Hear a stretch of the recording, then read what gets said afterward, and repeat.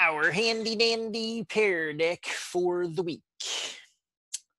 Well, for the day, but since we only do this once a week, it's the same thing. Look at that, I like today's code, CCABC. That's real easy to remember. Confused carrots award Baroque carrots. Okay. So as always, go to joinpd.com and put in the code. And just in case you forgot, you have to exit full screen on Zoom, and you want to have Zoom on one tab, Pear Deck on the other. And if I need you to go back to Zoom to show something, I'll tell you. Otherwise, being on Pear Deck, you'll see everything. If you're on Zoom, you'll see everything. But I wanted people to start with, I want you to draw me something. Actually, I was planning to have you draw something, but today on a class many of us Chimicum teachers are taking, we're doing the same thing you are. Every week we join a Zoom and we do the same type of things you're doing here. We're learning too. And today they had us draw something. So had us draw Batman. And I not only drew Batman, but I have Batman with me if you're looking at Zoom. So yeah, when they said, show us your drawing, I showed my action figure. I started to draw him, but I'd rather show the action figure than what I drew. But drawing on Pear Deck is very different. You could be a really good artist, but having to draw with a mouse or a trackpad, it's very different.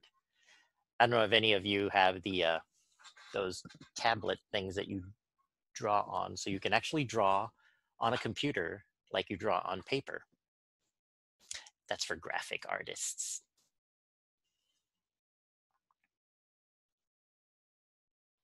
So yeah, we got 11 of you connected. Awesome. I see a hand. Let me, I gotta find you, because if you don't raise your hand on Zoom, then I have to scroll around to find you to unmute you. So Kane.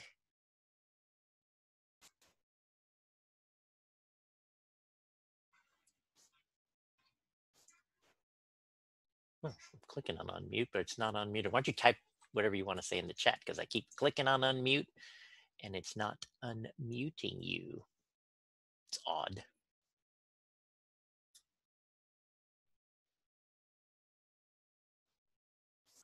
Let me check the chat.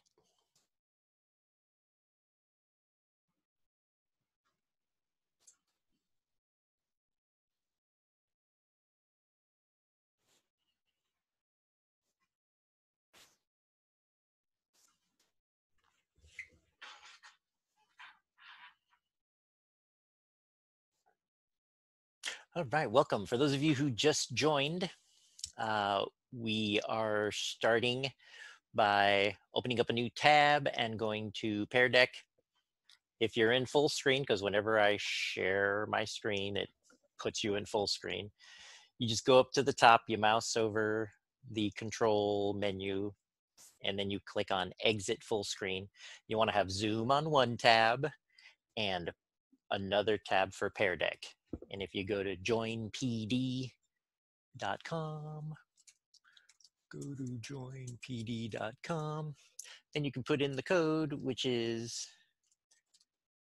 confused carrots, award broke carrots. So you gotta be a broke carrot to get an award from a confused carrot. But I like CCABC. That sounds kind of cool. It's kind of catchy, easy to remember. So I put it in the chat. And then once you get onto Pear Deck, draw something cool.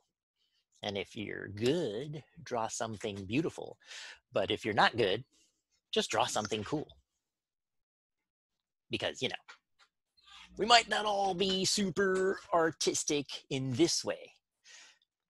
We all get our arts in different ways. Because, you know, it's all in our brain. the artsy stuff and the logical, thinky stuff. Those aren't very scientific terms, but it's okay.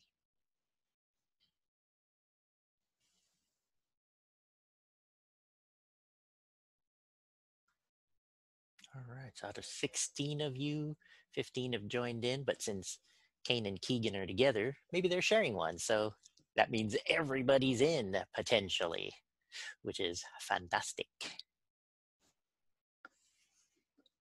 So I'm going to go ahead and close the join code so I could peek in at some of your drawings while you're drawing. Wow. Okay, these are good.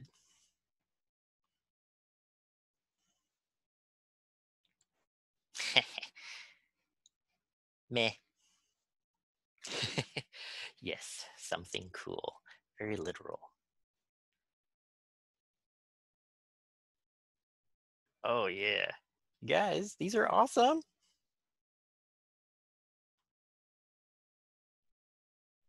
I am loving it. Oh, yeah.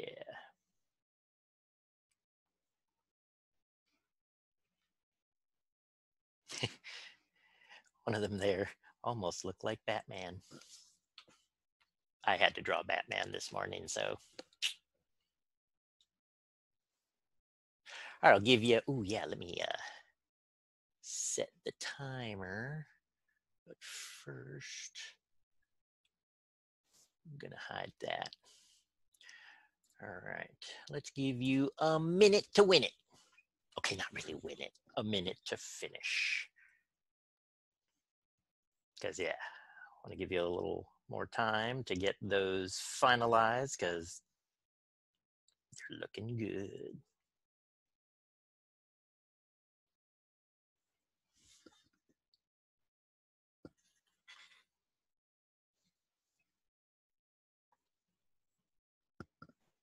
Okay, you got about 30 seconds to put finishing touches on your artwork.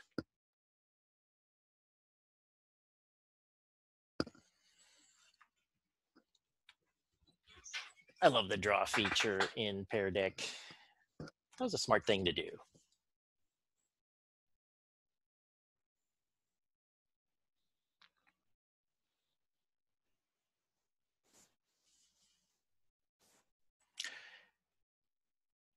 All right, so this is what we got. Look at I love that eye, looks good there. And there's a Minecraft with a block. And of course, literal, somebody drew something cool, literally. And the Classcraft logo, very nice. I bet Classcraft would love that. And then we got a BLAM or a BLM. Oh, Black Lives Matter. Excellent. I know, right? This is the time. This is the time to stop racism. I hear you. I'm there. I mean, come on. I'm Hispanic. I know what it's like. Luckily, you know, I'm one of those lucky people who I think if I walk around, people might think I'm white unless I tell them my name is Alfonso Gonzalez. Then they're like, whoa, man, you're from somewhere else. Yeah, my parents are from Cuba. So I'm Hispanic. I'm a Latino all the way. And yeah, there is, it's called microaggression and it's called implicit bias. People have it. You know, you look at somebody, you hear their name, you see their skin color, hair color, eye color, they look a certain way and you judge them.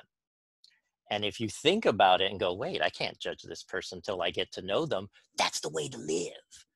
A lot of people don't do that, right? They just act and react. And the kind of hatred we've been seeing, it's ugly, folks. So thank you for BLM. We need some of that kind of love now. All righty. So, speaking of love, I don't know if you knew this, but I might have put it on Classcraft Monday, or maybe I forgot. Oops. But Monday, this past Monday, we've been having a lot of these cool holiday type things. Was World Oceans Day.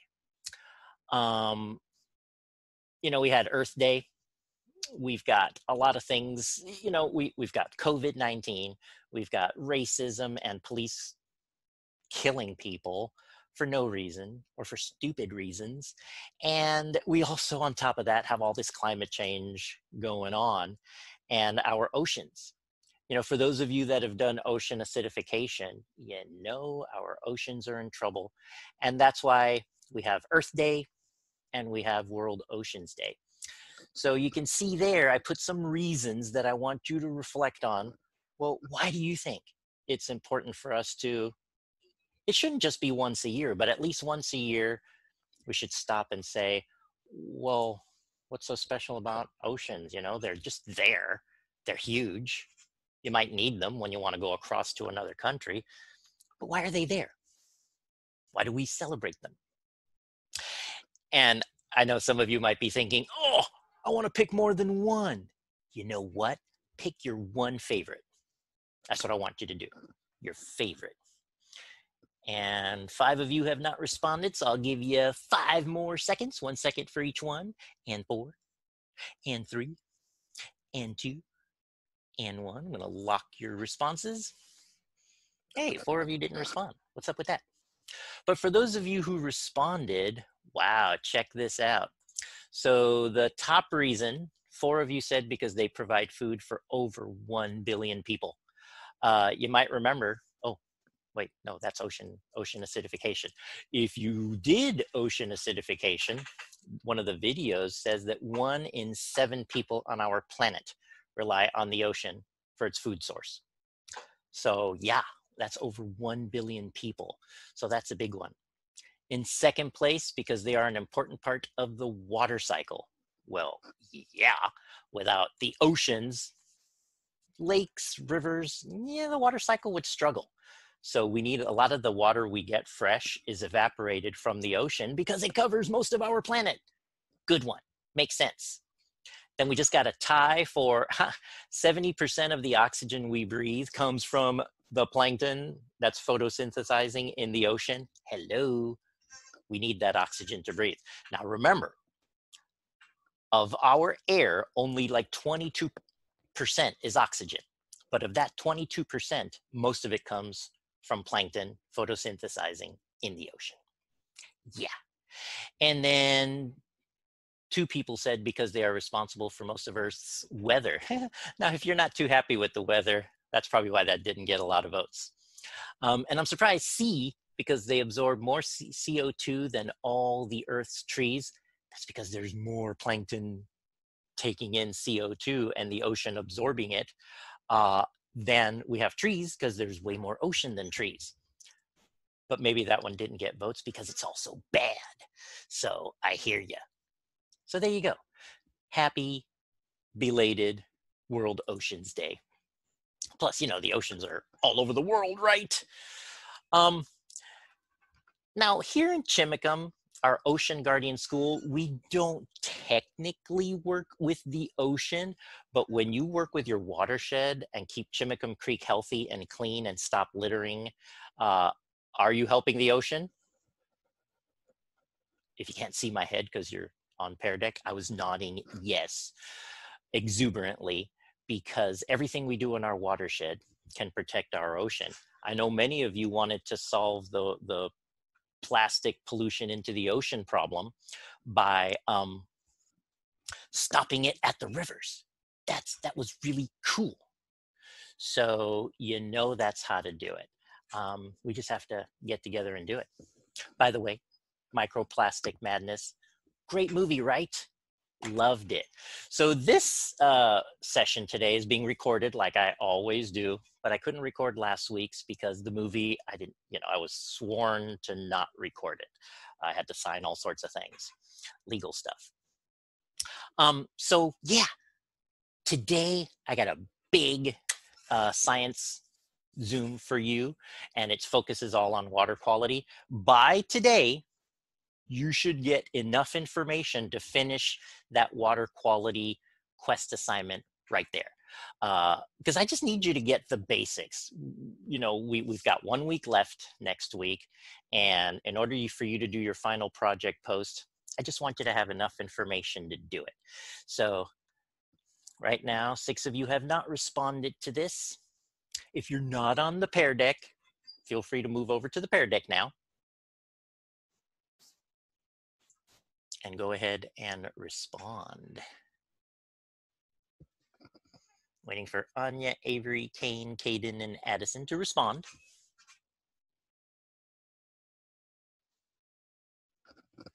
All right. 4 left. 3 left. 2.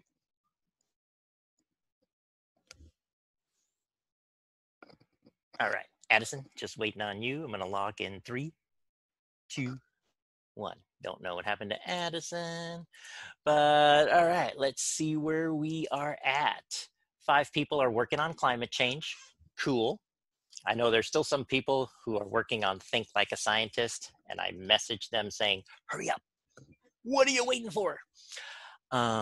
We got 2 people done with climate change, 5 working on water quality. Nice. 2 done. Rock stars. Way to go. All right, so that's where we're at. Well, got to tell you, here's what's going to happen. So, like I said, I'm going to give you enough information today, together with the last Zoom on dissolved oxygen and temperature, to get you your water quality notes. You'll make graphs of the data, because once you learn what that data means, then you're ready to make a conclusion about how Chimicum Creek is doing. And that's the science part there. That's really big. Now, next week, you probably heard, last week of school. I know, sad. But here's what we're gonna do. Thursday, you may have seen, we're doing this huge drive. You and your parents are gonna drive. They got CCP from 1:30 to 2:30. Chimicum Elementary is from 2 to 3. We're gonna be out there, the teachers. You and your parents are just gonna drive by so we can wave, because we haven't seen you in so long, except for these little Zoom video, little bits of you, small squares. You know, that's not really you. That's just a video of you, which is nice. It's nice to see you, but we want to wave goodbye. So you don't get out of your cars. You just drive and we wave goodbye. So Thursday and Friday, Mr. Brennan and I, we're not going to have our regularly scheduled Zoom on those days. What we're going to do is we're going to join Miss Berg on Monday at noon, and we're going to do a scavenger hunt. We're going to be at school. We're going to have our masks to be safe. And we're going to put you into teams for each teacher, and we're going to have a list of items, and you're going to send us places. It's a scavenger hunt. The teacher that finds the most, that team wins, but you're in charge. You got to tell us where to go. So that's going to be really fun. So Monday, we want everybody there. Tell your friends, spread the word, because Monday is the final 6th grade teacher face-to-face like this Zoom stuff. Because yeah, if I were to do mine on Thursday, you'd have to watch it and then rush out the door if you have a sibling at CCP. I didn't want to do that to you. I'll still do esports Thursday, because we do that at 9 in the morning, so that's super early. So that's happening next week, okay? Remember that, write it down, tell your parents, tell your siblings. Your parents on Blooms should have gotten 2 invitations. I really want you guys to go. There's one for students to meet your 7th grade teachers. Yeah. And there's one for parents, where they're going to tell your parents, hey, here's what you need to expect. OSPI just put out today, in September, we're going to meet in school face-to-face with masks on and all the protective gear. So we get to meet face-to-face. I'm so excited. So remember that. These are cool things. I'm going to post it on Google Classroom and Classcraft so you don't forget. We're going to let your parents know. We already did. Tell your parents it's on Blooms. Everything good is there. All right. So water quality. Let me help you get this done. I'm going to point to these videos again. I just rearranged the first one, and I added a, hey, here's where you need to do your notes video. So right now on your screen, you have a link to the playlist. At the bottom of the playlist are videos where if you really want to learn a lot about DO, pH, turbidity, flow rate, and temperature, watch those. You can also read it for yourself, but watch them if you listen well and learn better that way, because I'm teaching you how to do all that. So start with the videos when you get to water quality, okay? That's your best bet. How you like my waders?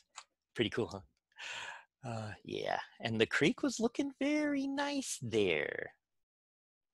It was fun. You know, I like going to the creek. So quick review. 2 weeks ago, I taught you the basics of dissolved oxygen. When we get into water quality, it's really about chemistry. So you learn some basic chemistry when you do water quality and when you do water quality analysis. So we learned 2 weeks ago that, okay, you know water is H2O, 2 hydrogens, 1 oxygen, bound together to make 1 water molecule. Now that oxygen is not what fish breathe. The fish can't pull that oxygen away from the water, right? So then where does this O2 or oxygen that fish and humans breathe, because we breathe the same oxygen, only ours is in the air. Oh, that was good. I love breathing. You should try it. Everybody breathe. Are you breathing? All of you. Thank you. I saw Riley breathe. Thank you. Make sure you breathe, because when you forget, don't worry about forgetting. Your nervous system does it automatically. Thank goodness, right? Sometimes you forget to breathe and it's freaky. But fish, they can't breathe the stuff from the air. You know that. Any of you who go fishing, you take them out, they're going to die. But in the water, they're still breathing the same oxygen we're breathing, only it got dissolved. So looking at 10 of you have not responded on the question. But here's how we're doing so far. Let me minimize that. 5 of you said fish breathe oxygen from the air that dissolves into water. Yes, that's the one. No, they don't breathe it from the H2O because the O is in oxygen. Remember, they can't pull that out. And fish don't breathe oxygen. Yes, they do. They breathe. They're animals, so they have to breathe oxygen. So C is the correct answer. And you're going to get a takeaway of this. There we go. 14 of you got it right. I'm going to publish your takeaway, so you'll get a Google Doc in your shared with me Google Drive with all this, so you'll have it. But yeah, looking back here, this, let me get my annotation tool. This right here is an example of an oxygen molecule. Here's another one. And here's another one. The oxygen molecules are mixed in between the water molecules. And then the fish pass that water through their gills and they just pull out the oxygen molecules, and that goes into their bloodstream. Just like with us, only we pull the oxygen out of the air. So pretty cool, the difference there. And you notice the H2Os, they're kind of connected. And I'm going to talk more about that when I teach about pH in a few minutes here. But it's H, H, O, and we've got a lot of them connected. That's an important thing in the chemistry of water. So I'll get back to that. But you see the O's together? That's how oxygen is in the air too. So this is great review, people. Great review. Okay. Now another review is, I shared this 2 weeks ago. It's called diffusion from the atmosphere. Air hits water and the oxygen literally goes into the water, in between the water molecules. Well, sadly, we also learned that carbon dioxide does that too. And although oxygen is good in the water, it doesn't do any harm. It gives oxygen to all the marine animals. Carbon dioxide does do some harm. And I'm going to spoil it. It's ocean acidification. And you'll learn more when you do that quest. Let me see how you're doing on your questions. So 2 people said dissolved oxygen is different from the oxygen we breathe. Not really. No. And nobody picked C because it's not toxic to fish. They need it to live, just like us. But I'm seeing a lot of people choose B. Oxygen dissolves into the water right from the air. That is correct. That is the one. Good job, the 10 of you who chose it. 11, yes. Now we got it all right. Ha, I love it when that happens. And that's what this picture shows. And don't forget, some oxygen gets into the water from photosynthesis from plants and plankton. Because there's plankton that are plants, and there's plankton that are animals. Just so you get some vocabulary, phytoplankton are plant plankton. Zooplankton is animal plankton. I know, for those of you who love vocabulary. Okay, remember the DO levels. If you're looking at a chart like this one, mind you, there's a whole bunch of them. This gives you an idea of how much, or really how little, of this dissolved oxygen fish need to live. We survive great in an atmosphere with 22% oxygen. About 80% of it is nitrogen. We don't breathe that, it just goes in and out. But fish, look at salmon, 6 milligrams per liter. That's 6 O2 molecules in every million H2O molecules. Mind-blowing, right? So for some reason, that's enough. But to put it into perspective, a million molecules of water is such a tiny drop, we can't even see it. I mean, when you put a drop of water from like a dropper, that is millions and millions and millions of water molecules. So it's too small for us to really comprehend. And it looks like here, 5 of you have said benthic macroinvertebrates can survive in waters with only 1 or 2 milligrams per liter or parts per million of DO. You remembered. Way to go. I know it's a little misleading because on the picture it says bacteria, but 2 weeks ago, great memory there, I taught you that the benthic macros Ryan from North Olympic Salmon Coalition taught us about. That's all they need, because they're tiny bugs. Yes, you all got it right now. So yeah, trout and salmon need 6 or 7 milligrams per liter, or ppm, parts per million, to live, thrive, and survive. And then last thing I taught 2 weeks ago was and temperature together, because the temperature affects everything. And we don't live in a tropical area where the water is warm. I grew up in Miami, Florida. When we would go to Miami Beach, the ocean water there was about 70 degrees. Oh, so delicious. I miss those oceans. Now you go out here in the ocean. I moved to California. Water there is cold. Up here, it's even colder. Oh my goodness. But in a river, what do we want? 5 of you remembered. Colder water can hold more DO. By the way, that's what this graph shows. Might be a little confusing. That's why you have to read the labels.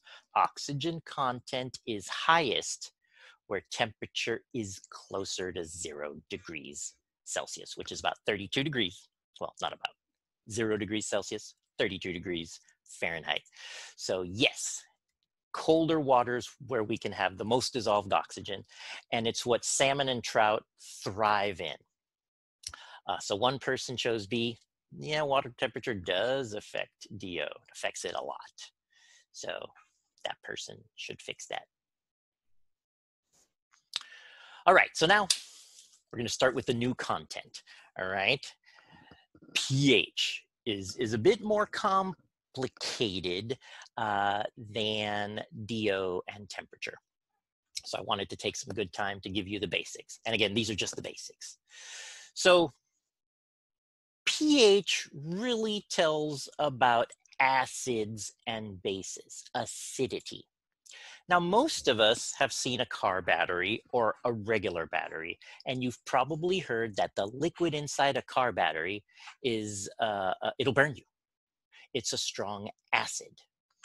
Battery acid, we hear that all the time. You know, if a battery pops or explodes, you know, don't get burned with the stuff on there, because, you know, that'll hurt you. Then we've got water. Water is great. we need it to live. We can only survive a few minutes without oxygen, and we can only survive a few days and uncomfortable days without water. So oxygen and water are two of the first things you need to survive on any planet or on a desert island. Then the third is food, and then shelter, right? So water, I'm going to come back to, because there's an opposite to an acid, and it's called a base or alkaline. And bleach is an example. Bleach, just as strong as or close to as strong as battery acid, but it's not the same thing. It's the exact opposite. So the way it works is acids are on one side, like battery acids. Bleach and stuff like that is on the other side. It's the exact opposite. And those are called bases, and it's alkaline. Right in the middle is water, pure water. And that's the basics of pH. You go from an acid to water to a base. All right. And I see people are taking their notes on there. And whatever you write right now on Pear Deck, it's going to come to you to your Google Drive as a takeaway. At the end of our session today, I will publish your takeaway so you get a Google document with all your notes. And you can turn in those notes to complete the water quality quest assignment. Yes, that's the bonus you get for being here, because you all who come here every week, you deserve it. You're rock stars. And I appreciate you being here because I miss you. And at least I get to see some of you at these meetings. All right, so 11 of you haven't got, and you'll still get the slides. You just won't have any notes. So you can take your notes right on that Google Doc yourself. So I hope you have a good memory. Plus I record this. You can watch the recording. I know. I'm providing a lot of stuff for you.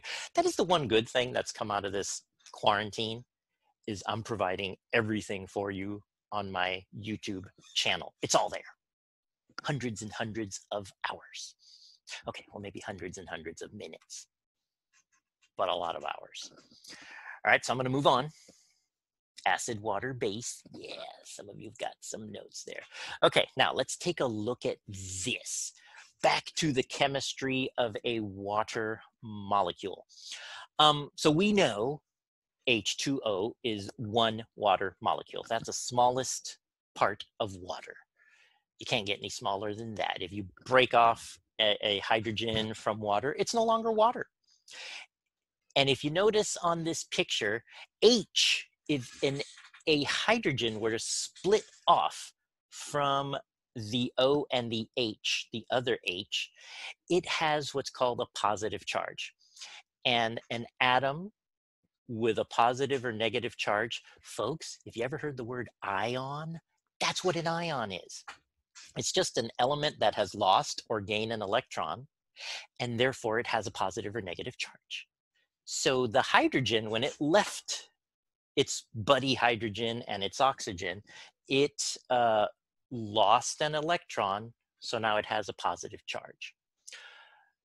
And that's called positive hydrogen. Wait a minute. pH, positive hydrogen.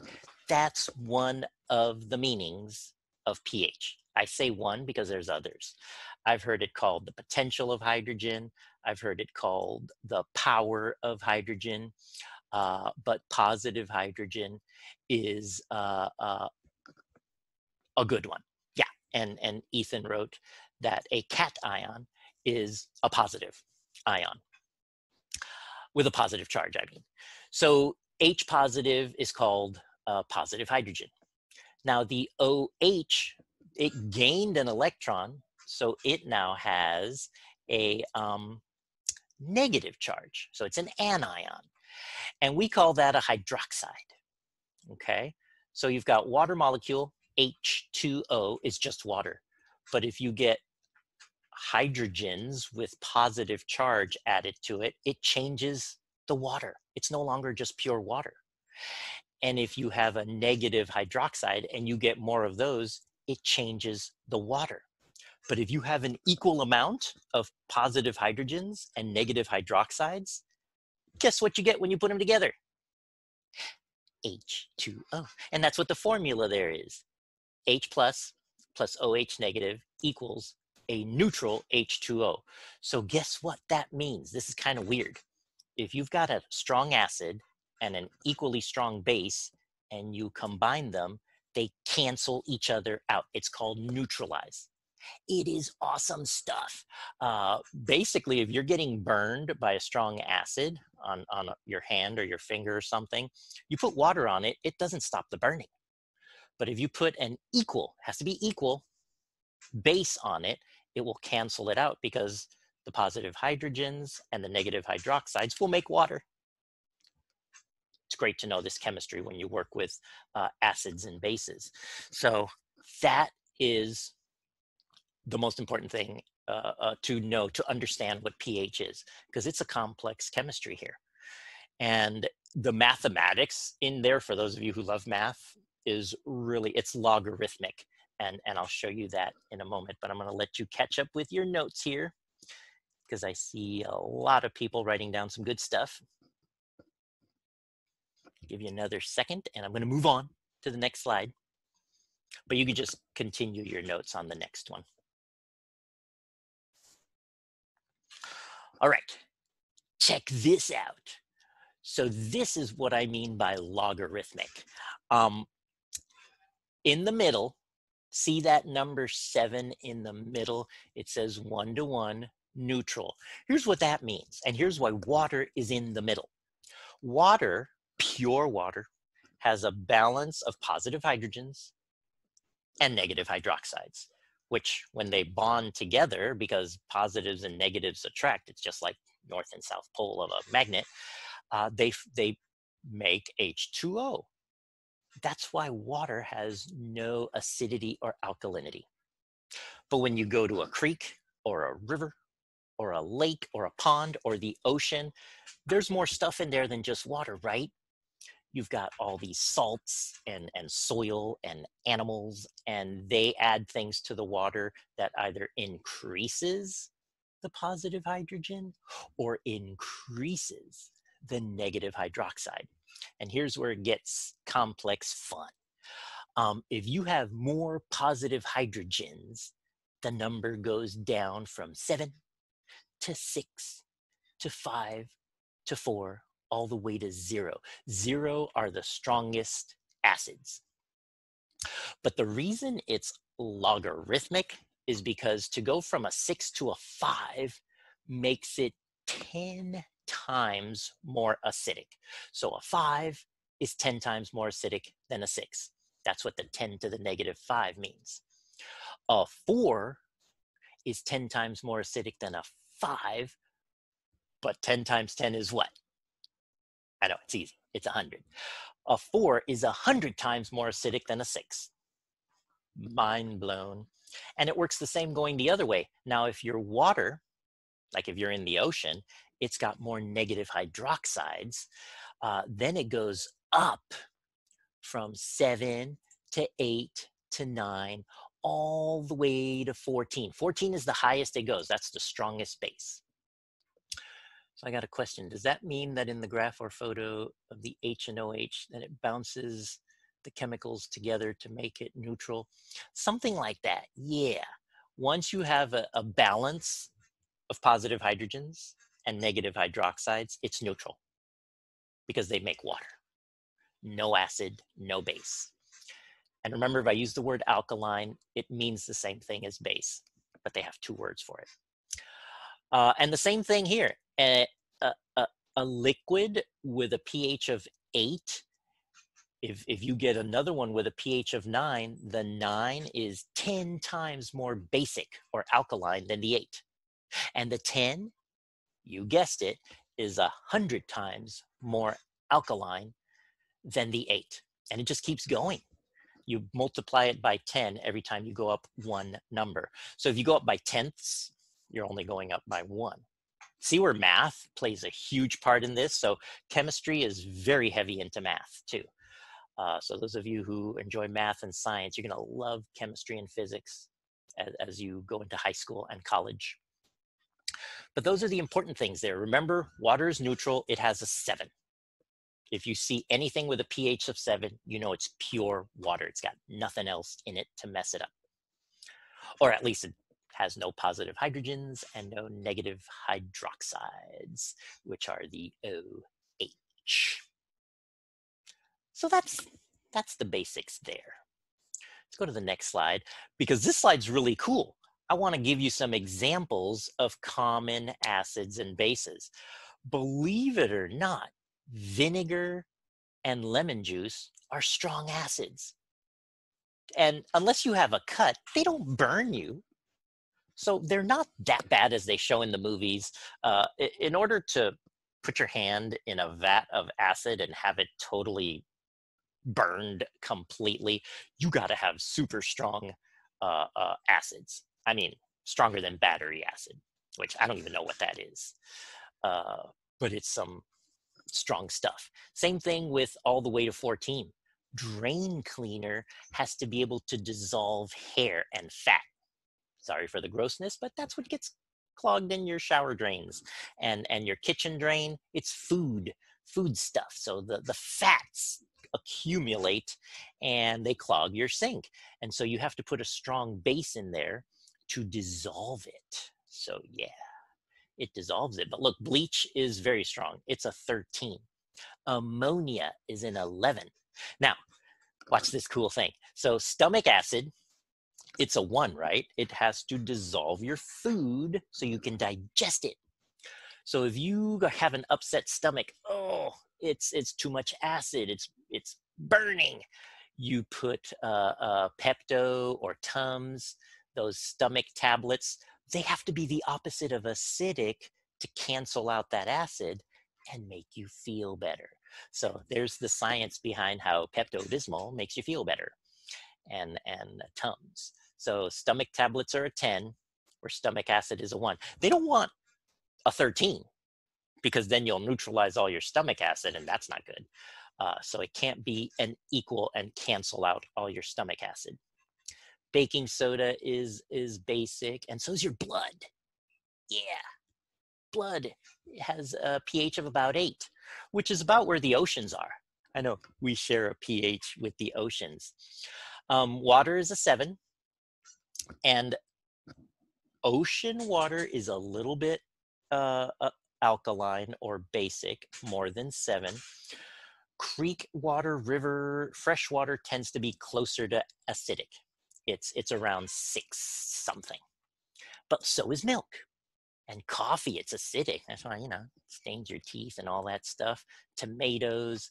So yeah, this is the best way to learn about pH, is put the numbers together with stuff you know. And I love this graphic. It's really well made. And I see some great notes there. Nice job, you guys who are taking notes, because this is going to get your work done for you. Now, this one might be a little confusing, but it compares the pHs to plants and animals. I want to focus on the black boxes.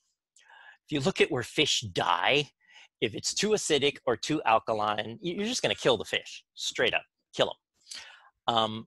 And it looks like anything less than 3 is too acidic. Sorry, the fish are gonna die. Yeah, cool graph. Anything more than 11, sorry, the fish are gonna die. Now, humans can get into waters with a pH from 4 to 10, and it might irritate our skin, but it won't kill us. And you see there, stream, look at the box for stream. It goes from about 7 to 6 to 7, because you can have streams that have pretty fresh water. And then crabs, snails, and mussels can go anywhere from a 7 to a 9. Fish can go anywhere from a 6.5 to almost a 9, especially if they're ocean fish, or like salmon. Look at salmon. They start in our creek, which is freshwater, which is around 6 to 7. And then they go to the estuary where their gills get used to salt water. And then when their gills are finished doing that, they go out to sea. And than they're in more basic or alkaline um, waters, because the ocean is supposed to be basic. It's not supposed to be acidic, which is why ocean acidification is bad. It's causing a lot of nice. You turn white. No, you don't turn white. You just die. You don't want to drink anything in the high or lows, except, we drink lemon juice pure. You can drink it. You can drink vinegar, but ammonia and bleach and this thing called lye, don't drink those. Seriously, they will kill you. Those are poison. But the acids they show here are safe. Now, if you're doing hydrochloric acid, like you get in a science class, or sulfuric acid or nitric acid, your teacher will teach you, don't drink it, don't breathe it, just use it with safety goggles and everything. The alkalinity is poison, literally poison. That's how bleach kills you. And salmon, when they're in an estuary where it's got fresh water and salt water mixed, their body starts getting used to the salt water. Same thing when they come back to lay their eggs, their body starts getting used to the fresh water. It just does it. Their cells know how to do it. And yeah, Calliope mentioned lye is used to make soap. Right on.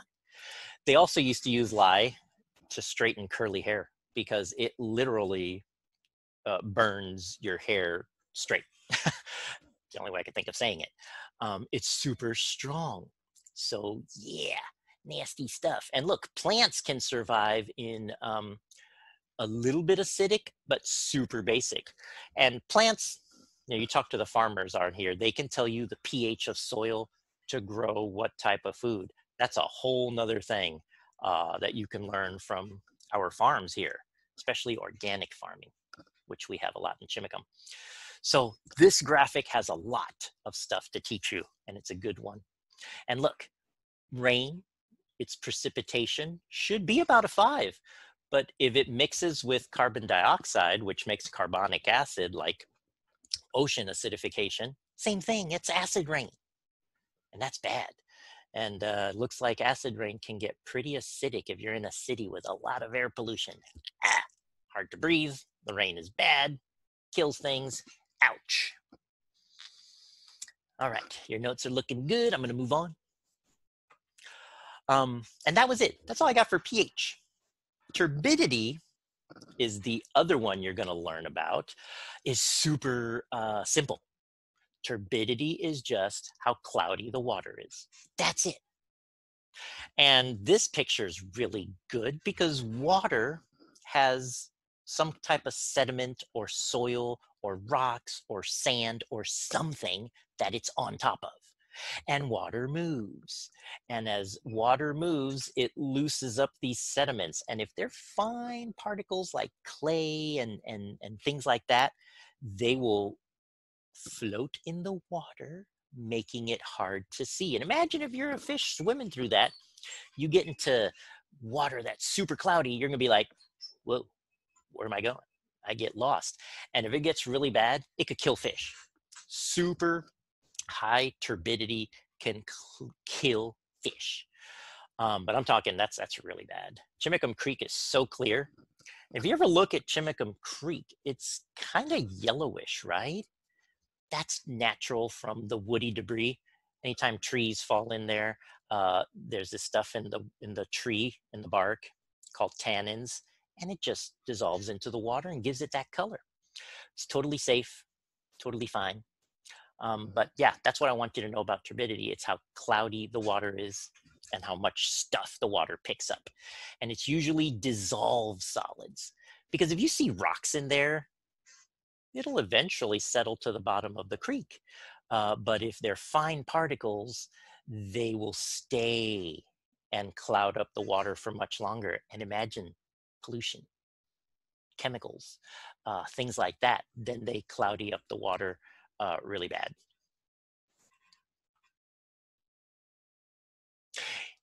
Drinking wood particles, yeah, you're drinking the tannins, but there's a lot of reasons why you don't want to drink creek water. And the biggest reason is the microscopic organisms that will make you sick.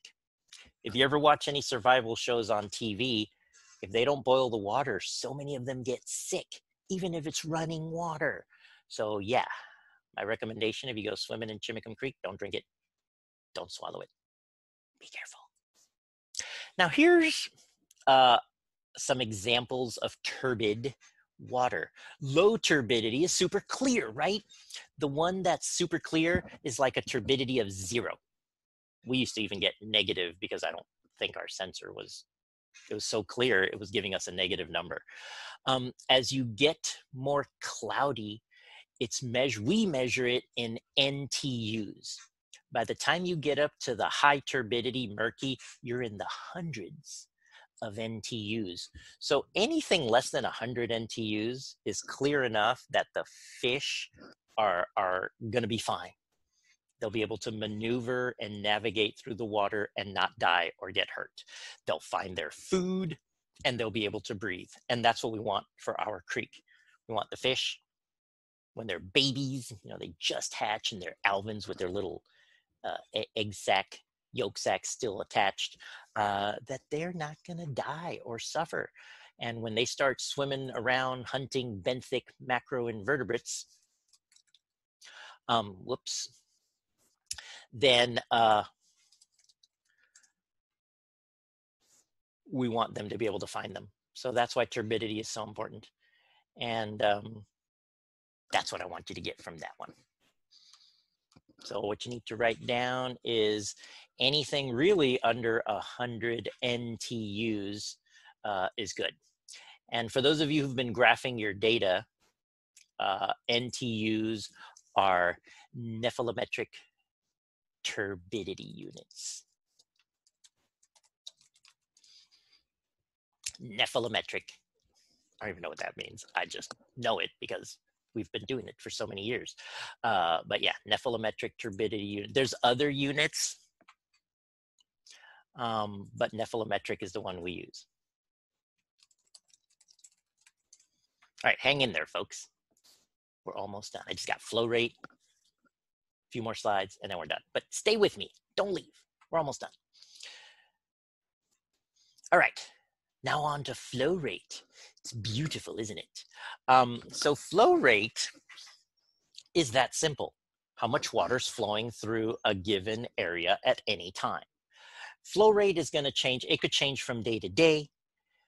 If you go for a whole bunch of stretch without rain, the flow rate's going to go down. So that is, whoops, sorry. So the more rain you get, clearly, the higher flow rate you're going to get. The less rain, the less flow. And it also depends on whether the creek is fed from mountain water and snow, or our creek is spring fed. So it comes from the ground. There's no mountains in Chimicum because we're a valley. So that's why Chimicum Creek it's just got water all year round, which is really cool.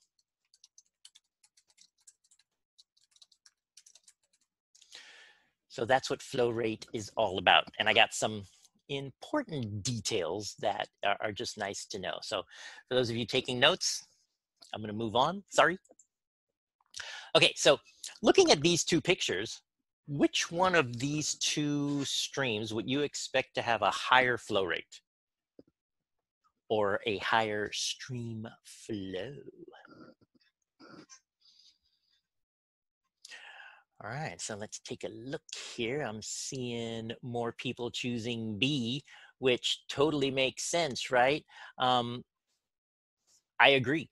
The one that's wider, well, here's what happens. As water rushes and gets wider, it has more area to fill in, so it naturally slows down.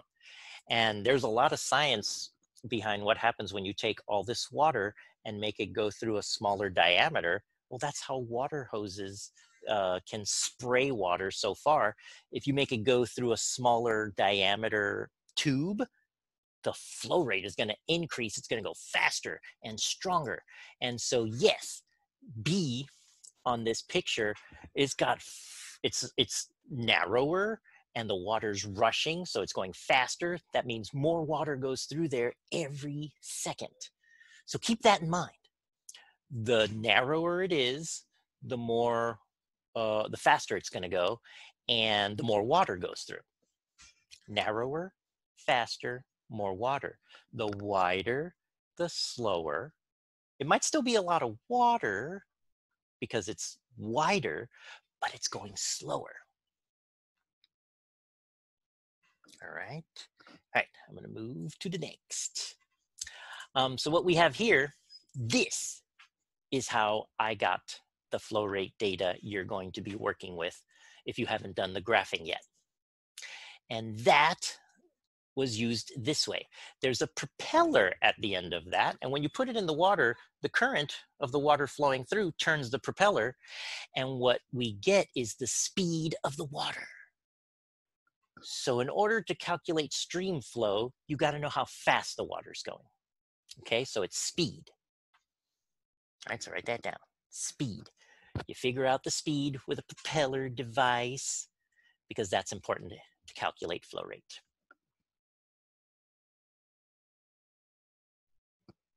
You have to get the speed. All right, people are typing. Thank you. Yes, propeller, right on. Yeah, flow rate sensor. Yes, yes. All right, then put speed. Many of you got that. Excellent. Finish up because I'm moving to the next slide. Now, this picture is what I had to do next to get you a stream flow. So I have the speed, and down here they put velocity, but it's not really velocity because I didn't write the direction. Remember what we learned in class? Speed and direction is velocity. Speed without direction is just speed. But if you multiply the velocity in, I used feet per second, actually I did meters per second, but meters per second, and you multiply that by the area, which is squared, meters times square meters is cubic meters, and that gives you volume. So if I measure how long the creek is and about how deep it is, and so it's not a perfect rectangle, I had to do some math to figure out the average area, then that's how I was able to give you data telling you how many gallons of water per second were going through the creek at the time I tested. Yep.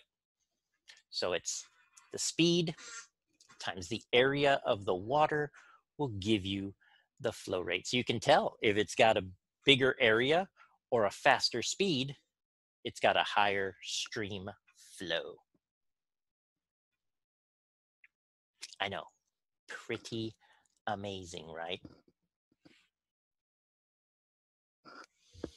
Now, I know some of you said you had to go early, so I'm going to go through the last two slides, and then I'll come back to the quizzes. So those of you that can stay the whole time, I got a quizzes for you. It's got the same questions as 2 weeks ago, plus new ones on flow rate, turbidity, and pH. We'll see how you do there. Yeah. All right, so we're gonna come back to this. But first, I wanted to encourage those of you who have a school laptop. The district is telling families, keep it over the summer. Keep working. Mr. Brennan, Ms. Berg, and I, we're going to be checking Google Classroom and Classcraft. We'll check it throughout the summer.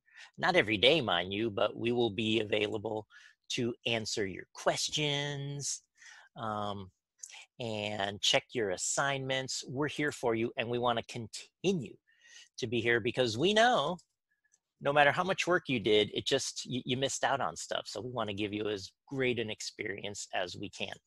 So keep your laptop, keep working, do as much as you want, and do the fun stuff, because some of you never got to some of the fun stuff. I guess I'll reopen those. So that's my big announcement for laptops. And those of you who have your own, keep working. You missed stuff. Catch up. Hey. And then for those of you who didn't see my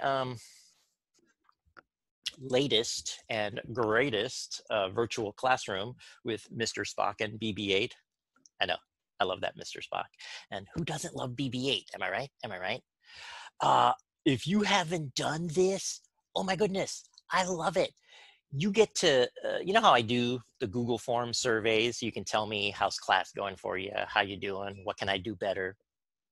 This does it too, but you're chatting with an artificial intelligence called Hubert. Oh my goodness, how many of you have done it? I know a few of you have, because I got your responses. It's totally fun. You can chat with it and talk to it like it's an artificial intelligence, and it'll ask you follow-up questions to get you to tell me what you thought of the class. So if you click on Mr. Spock or around him, you'll give me feedback about what would you recommend about 6th grade science to this year's 5th graders? What should they look forward to? And then of course, BB8 is, how was this quarter? I know it was tough for a lot of kids, but as always, some of you found the secret sauce, and I want your secret, you know, like that website I put together with all your advice. Tell us what worked for you so we can teach it to each other next year. And what didn't work for you? What could be better? Because, you know, not to freak you out or anything, but if we get another spike of COVID-19, we might have to go for another month or so of this. We don't know. We just don't know. And that's why we got to be ready for anything. And I want you all to be successful in 7th grade. And I want to know how to help. And we can tell the 7th grade teachers, hey, this is what works for this year's kids. Plus, you guys were one of the best classes I've ever worked with. So you've got mad skills. You really do. And don't let that go to your head, but keep working hard because you're good enough. So stay with it. Stay the course. And let me know what worked, what could be better. Some of the things we could change, some we can't. But if I can change it, and if 7th grade teachers can change it, we will. We will. All right? Okay, so back up. Ready or not? Let me see where your hands are. Oh, let me watch. Yeah, all of them. All right, we got hands everywhere. Dun, dun, dun, dun. For this week's quizzes. And that's it. Once we're done with the quiz, we'll say goodbye. And Monday, you'll have all 3 teachers doing a scavenger hunt. So that's pretty cool. All right, I'm gonna lock your screen. So pick the one you really feel in 3, 2, 1. Someone feels like a Q. Oh, a lot of you are ready. Way to go. All right, so today's quizzes is on joinmyquiz.com, code 020967. Let's see how you do. So yeah, we'll do the quizzes and then we'll say goodbye. All right, Logan was the first. Yeah, let me put it in the chat room in case, you know, something happens and you're like, I can't see the screen. Oh man, every time I type, it's like, thinks I'm somewhere else. Go to joinmyquiz.com. The code is 020967. Did I get that right? 020967. Yeah, that looks right. So it's on the chat if I start and you're like, I don't know and I can't see.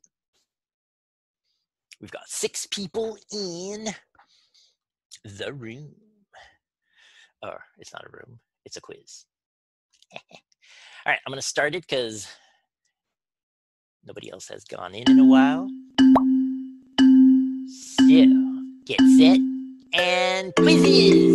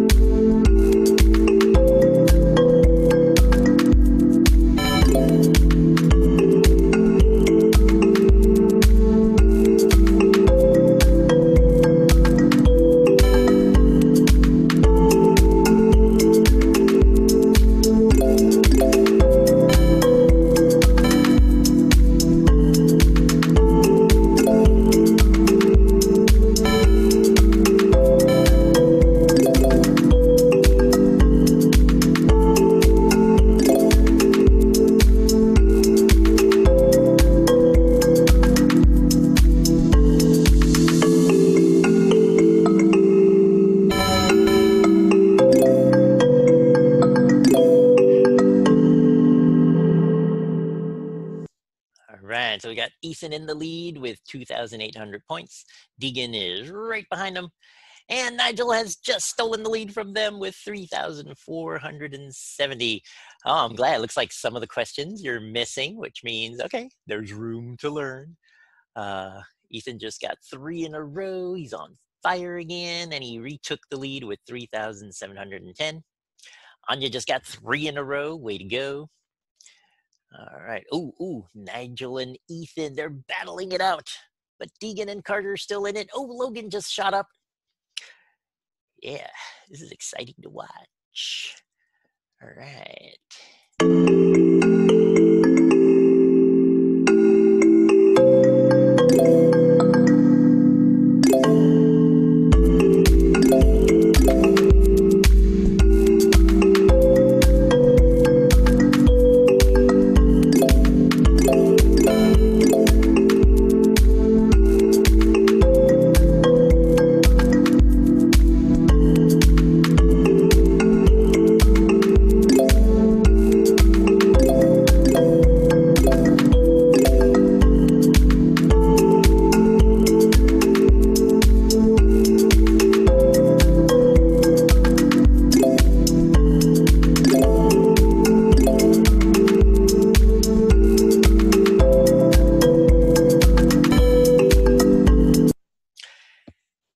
All right, Nigel has got, a strong lead with 9,130.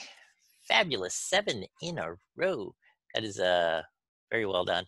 And don't forget, I put, it's not this exact same quiz. This one we're playing live, but I put the homework one up on Google Classroom, and you can retake it as much as you want because it's about having fun while you're learning this stuff. And the more you learn this stuff, this is all information you can use on your final blog post. So you can get all the learning that you can done for 6th grade science. I really don't want anybody missing out on stuff. That's why we're going to be letting you work all summer and checking your work. So yeah, oh my goodness, Ethan has taken the lead again, and Logan's got a strong 3rd, Deegan in 4th, and Panina coming up to 5th. Way to go. All right, Ethan's got 11 questions there. He's getting close to the finish line. Logan is 2, Nigel is 2. People are almost done.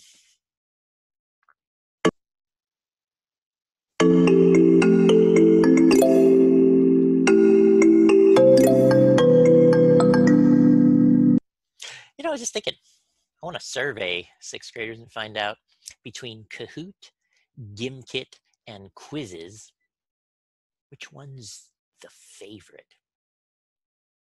Because I think I like Gimkit more than Kahoot.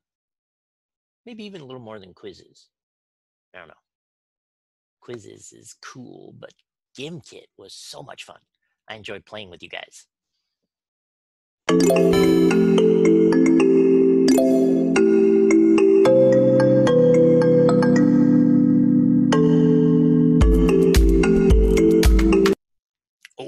Oh, there we go. Ethan with 14,375 and Nigel with 14,320. Very good. And Logan, you've got 3rd with 12,245. Deegan doing well with 11,830, but he still got, looks like, I don't know, maybe 1 question, 2 questions. Ooh, 2 questions. Panina's almost done. Carter's almost done. Anya still has a few.